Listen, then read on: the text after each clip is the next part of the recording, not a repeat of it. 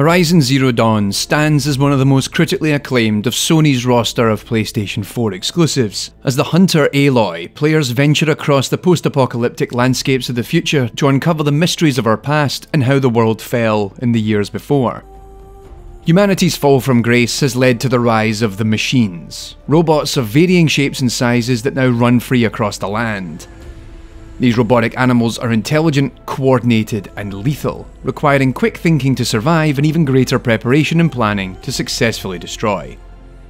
I'm Tommy Thompson, and this is AI in Games, a series on research and applications of artificial intelligence in video games. For the next two videos, I'm exploring the gameplay and decision-making systems that bring these creatures to life and power the core gameplay experience.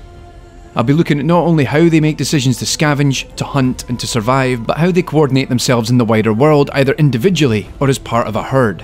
Plus, I explore how the game creates an ecosystem of machines that is balanced and managed across the many territories and regions of the new world.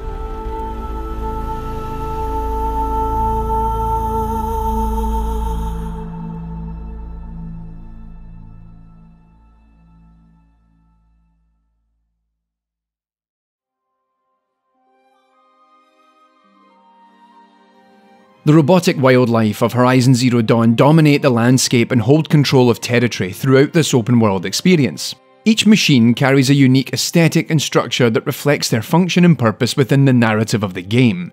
As players work their way through the campaign, we come to learn of the Pharaoh Plague, an army of rogue war machines that rendered the world asunder, alongside the race of machines constructed by the AI known as Gaia that are designed to restore the planet to its natural glory and are largely inspired by long-extinct Terran species. As a result, the function of a given machine often holds the secrets to their weakness. Players can use their focus to scan local machines to ascertain not only their type, but vulnerabilities as well as weak points.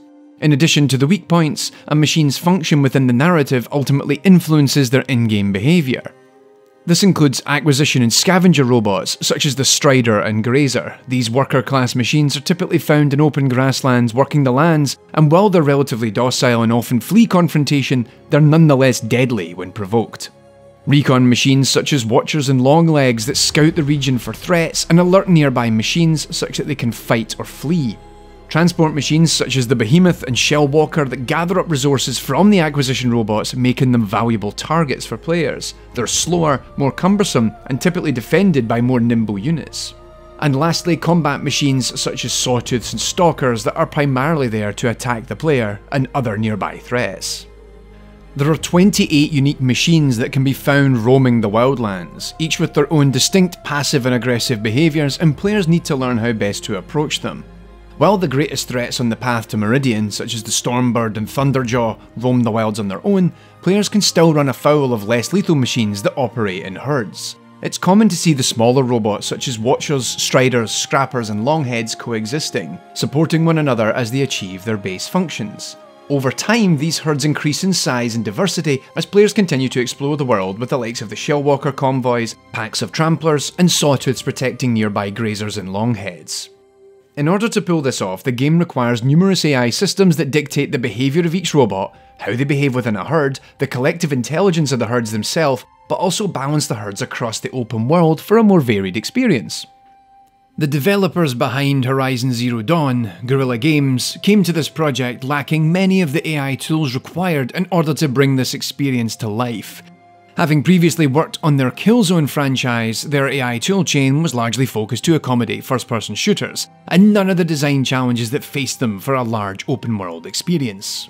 As such, during the course of development, they built new AI and gameplay systems and expanded upon existing ones within the studio to bring this world to life. And over the next two videos, I'm going to explore the following. An agent hierarchy system that dictates how each machine behaves both individually, but also as part of a pack or herd. The expansion of the existing planning and execution system originally built for Killzone that allows each machine to make decisions. A set of sensor systems that enables the machines to quickly and effectively detect threats and investigate when necessary. A dynamic and intelligent navigation system that provides interesting movement patterns for a variety of ground-based robots that respects the world geometry and varying machine size. A completely separate navigation system that catered for air-based machines such as Glinthawks and Stormbirds. An animation system that respects each machine's composition and ensures they move and attack in an intelligent way. And last but not least, a system known as the Collective, that manages every single machine that is active in the game world and how they are distributed across herds. So let's begin by exploring how each AI character is built to make decisions and how the game manages herd behaviour. Each machine is represented in the world as a separate non-player character AI called an agent, but perhaps more interestingly, so is each herd. Horizon Zero Dawn adopts a hierarchy whereby a machine can exist entirely on its own as an agent or as a child of a group agent, which is used to store information about a particular herd or pack. A group agent doesn't physically exist in the game world, but it's responsible for coordinating all the agents within it. Each individual agent has its own set of sensors that enables it to hear noises close by or spot threats in proximity. But in addition, a group agent has a blackboard system that stores in-game information a machine might want to use. This not only allows the game to keep performance costs down by storing information each individual might try to calculate on its own, like safe areas to stand in or active patrol routes, but more importantly, agents in a group can share information between each other. Hence, when a recon machine spots the player, each machine can make a decision on how to respond to that information. Hence, you might see acquisition robots in the herd such as grazers opt to run away while nearby combat machines move in for the kill. Now, the actual AI system used in Horizon Zero Dawn is called a Hierarchical Task Network Planner. Unlike the planning systems used in games such as Fear, that plans one action after the other, HTN planning generates plans comprised of action macros. Each macro contains multiple actions in a set sequence. This is ideal for game development given designers can put together macros of good behaviour they expect to see in-game. I've previously explored how HTN planning was used in Transformers Fall of Cybertron, but it's also used in games such as Max Payne 3, Dying Light, and, rumour has it, in Dark Souls. But it's worth noting that Guerrilla have been using HTN planning since Killzone 2, and as such this wasn't built overnight, but has gradually matured over years of projects within the studio. The HTN planner is used in two capacities by machines. Individual agents can ask for a plan of action to resolve a specific task, such as finding new areas to visit, attacking a human, or fleeing to safety. Meanwhile, group agents can run plans that dictate what goals individual agents should be assigned, allows for groups to actively pass information between one another within a hierarchy, and potentially forms new subgroups or destroys existing ones. In short, each individual machine is still largely responsible for their own behaviour and addressing the goals assigned to them, and uses the planner to make those decisions. Meanwhile, the groups keep individuals coordinated, regroups them based upon what's happening in the world, and, perhaps critically, assigns roles to each machine such that they know what their job is to support the herd. Now, with all these machines operating in the world either individually or in groups, how does the game know what machines to spawn in the open world and where? There are designated sites across the game map where we can expect to find specific machines to appear either individually, for machines like Thunderjaws and Stormbirds, or in flocks for the likes of Striders, Grazers and Glinthawks. However, the rest of the game world is full of herds comprised of different machines, so how does the game know when spawning in a specific machine where to place it in the world and what groups to assign it to based on the needs of the world's design? This is achieved courtesy of a system known as the Collective. The Collective is the supergroup. All group agents and individual agents exist in the Collective. It manages the spawning of all machines into the world, keeps track of whether they're in a group, and handles their movement between groups, and manages the machine ecosystem, such that performance isn't impacted overall. Individual machines in the world can request to join an existing open world group if they're on their own. This is a useful feature given many machines are left isolated after the rest of their previous group either fled or has been destroyed, so the Collective can recycle isolated machines to join other groups. To do this, each machine has a passport. Their passport stores facts about that machine, such as its level and machine type, and the Collective uses this to determine whether it will fit the requirements of another group, only moving across if it satisfies the group's needs. Now, for the remainder of this video, I want to focus on how a herd operates. Herds are typically placed into the world in a relaxed state, where they're not under threat and simply hanging out in a specific region of the map. Any given herd is typically a mixture of recon, acquisition and combat machines, with acquisition robots in the centre, whilst combat on the outside to defend them and recon patrolling the region. Even in the earliest phases of the game, we see the simplest form of this behaviour as watchers patrol around Striders and Grazers.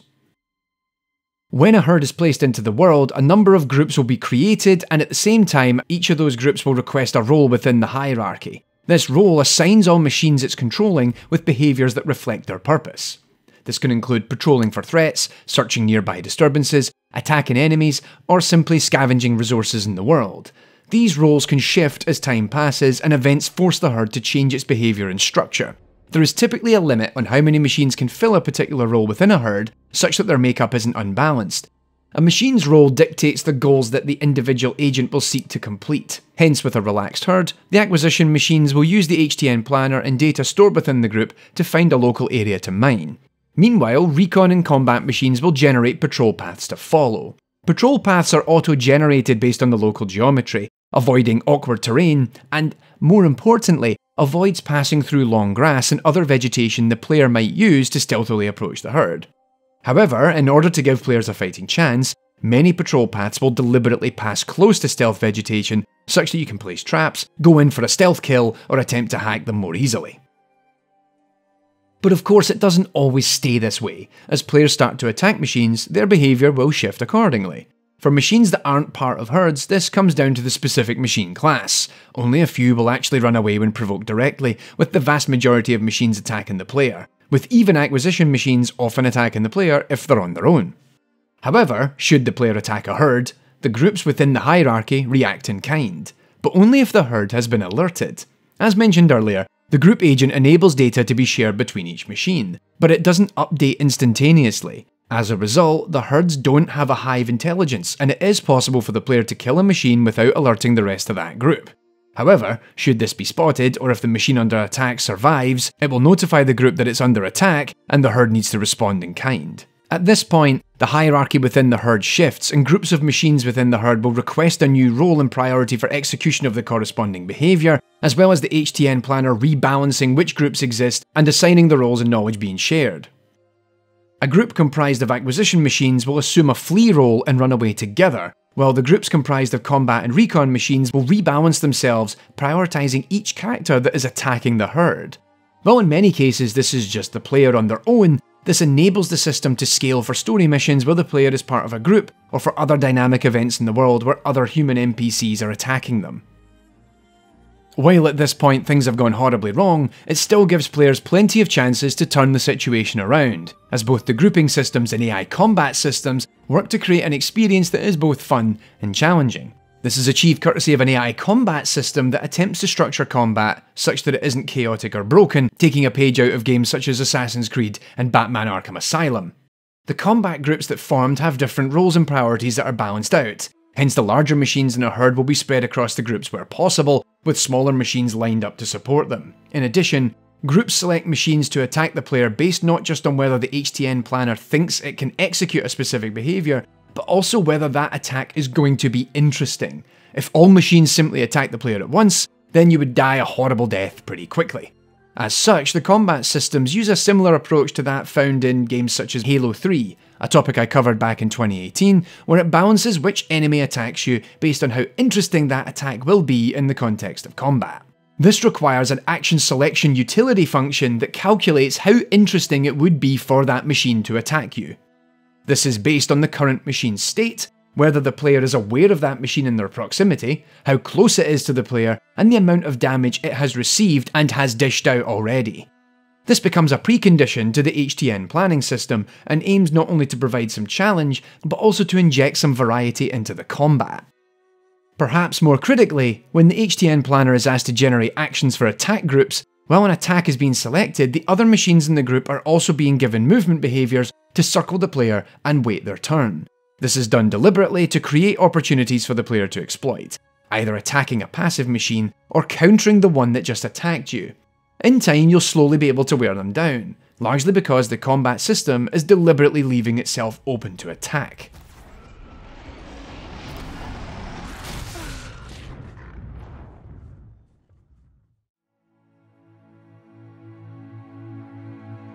So as we've seen throughout this video, the machines of Horizon Zero Dawn can prove lethal either on their own or as part of a pack. Through hierarchical task network planning and an intelligent agent hierarchy system, machines can roam the worlds on their own or protect and support one another where necessary. This creates a fun and exciting world to interact with that keeps players on their toes at all times. Thanks for watching part 1 of this case study on the AI of Horizon Zero Dawn here on AI in Games. In part 2 I'm going to dive into the tools and systems used by the individual AI characters, the sensor systems used to recognise and attack nearby threats, how the AI systems need to work in tandem with animation to ensure these machines look both dynamic but realistic, the navigation systems that allow machines of different sizes to move through the same terrain, plus how flying machines such as the Stormbird use an entirely unique navigation system that allows them to explore the world and hunt you down as best as possible. See you soon in part 2.